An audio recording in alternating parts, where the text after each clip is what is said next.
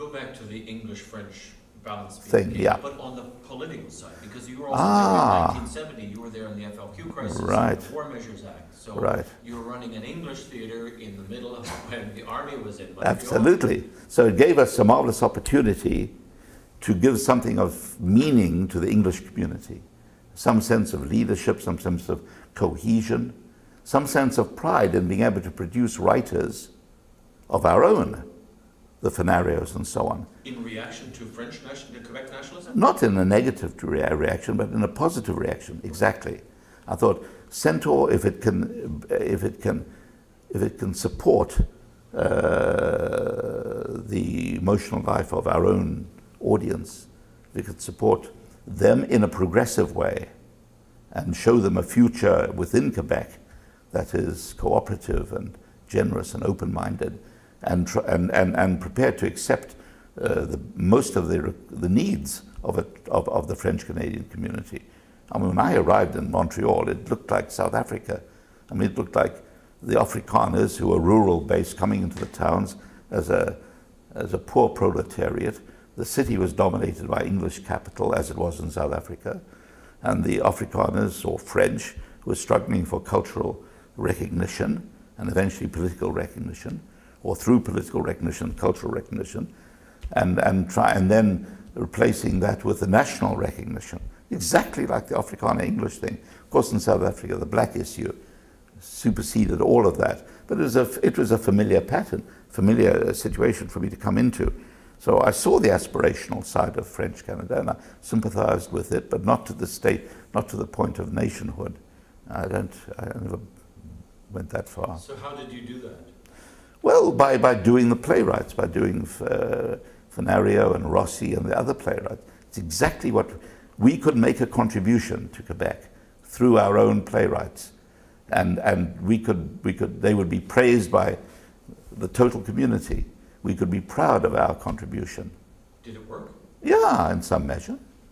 What was the play in Sir George Williams, The Computers Were Thrown Out the Window? Yeah, and our very there was a play in Alan Scarf, and I went and saw it, and Alan Scarf was there. And because I was at the National Theatre School at the time, and it was very exciting for me to sit and watch on your stage, albeit a little chaotically, but there was Alan Scarf, and there was a situation that was being played out on the streets 3 months before, and I was in the theatre seeing something about that. Right. Well, that was the urgency with which I felt we had to make our mark in terms of original work. And I commissioned Peter Deborah, a journalist at the time, who was teaching journalism, I think still, maybe. He was in Montreal to write a script, but it was a terrible bloody script. It was What was it called? The Great White Computer. Well, we eventually named it, I don't know in its original format. And John Giuliani and I and the cast looked at this awful script and said, what do we do with it? So John came up with a brilliant idea that I play the role of an artistic director who recommends the script to a company of actors who try it out and find it totally wanting, and then replace it with a play through improvisation that comes to some degree closer to the reality of what actually happened. And Peter Deborah, bless him, accepted this whole thing. He said, oh, I know it's a load of crap, but you know, go ahead. And then on opening night, a remarkable thing happened. The theatre was invaded by some Black Panther supporters who said we had no right to be doing a play about black consciousness or black protest on a white stage. But they didn't know when the play began, because John Julia had all these animal improvisations going on when the audience came in. So they had to sit through to the intermission, much to their chagrin. And then they stormed the stage and formed this half circle with berets at the right angle. And the one guy made a speech, you know, that we shouldn't tolerate this sort of cultural blah, blah, blah. And then he left the stage, and everybody applauded. They thought it was part of the play. One journalist got up and said, I will not tolerate this. They have no right to tell us what plays to watch. And he got a big round of applause, thinking he was also. So it was a great night at the theatre, yeah. I remember when we were rehearsing it, actually, and there was a scene between Alan and mine that was improvised, and a little team from the CBC had come in to film a couple of minutes, and then suddenly they disappeared. And we phoned them and said, what happened? Well, they didn't want to be there. It was embarrassing to see the artistic director and their lead actor having an argument. It was actually part of the play. So I guess we were convincing to a certain extent. Did you like that kind of theatre? Oh yeah, it was marvelous. But you know, it was an improvisation. So we could do it once. I don't think you can do too many improvs. And it wasn't totally successful, but it caught the imagination. I remember it. You remember it, great. I remember it. I remember the chaos. I remember the... Yeah, people do remember it. You remember something about the atmosphere. I was very lucky in having a group of actors at that time. I almost established a company in the first couple of years. Dana Ivey and Alan Scarf Richard Donat and a few people like that.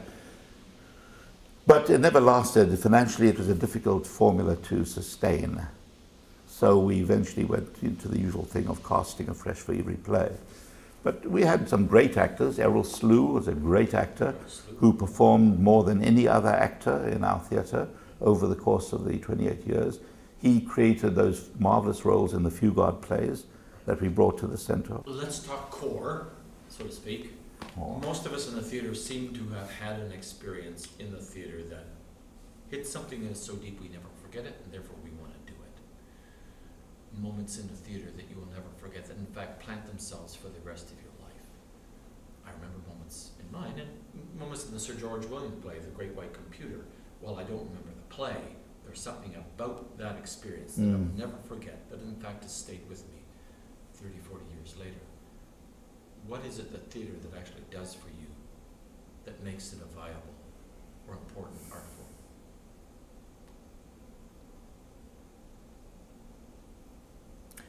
If I knew that answer, I could bottle it and make a fortune.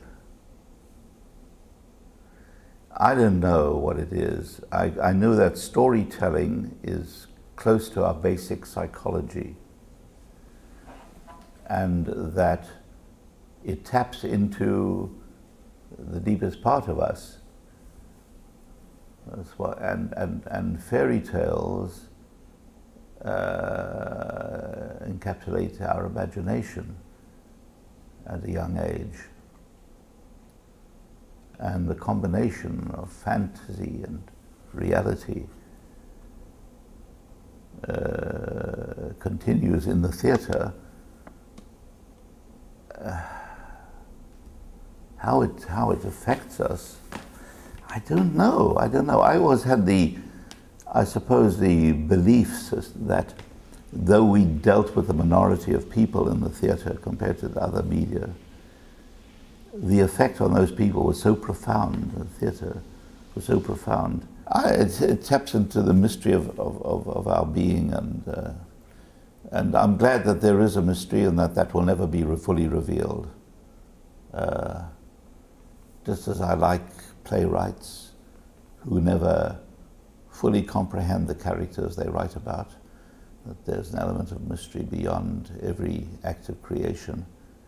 And so theatre takes us up to a point of intuition about our deepest selves, ourselves in who we are in community with other people, and takes us up to that doorstep and reveals something that is enduring. I mean, theatre has a religious element. It was born out of a religious element, I think, and so ritual and fantasy all play their part.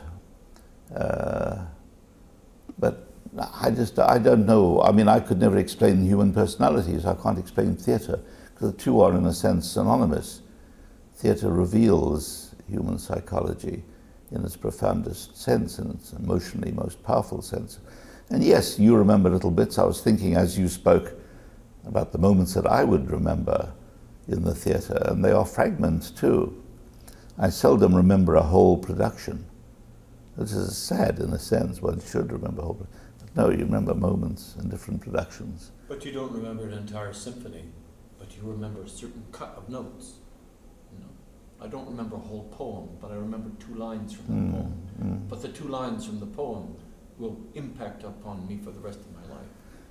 Yes, I suppose I shouldn't regret any of that. Just take it as that's the nature of the beast.